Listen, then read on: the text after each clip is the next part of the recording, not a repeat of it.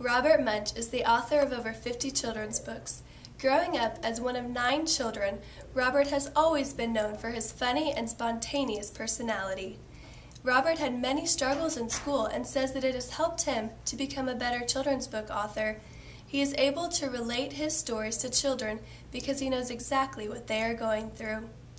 One of my favorite books is a book that is loved and treasured by thousands of people.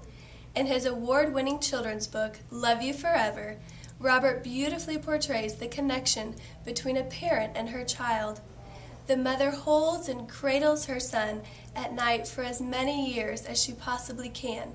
But what will happen when the aged mother is too weak to continue to hold her adult son? Well, you'll find out when you read Love You Forever for yourself.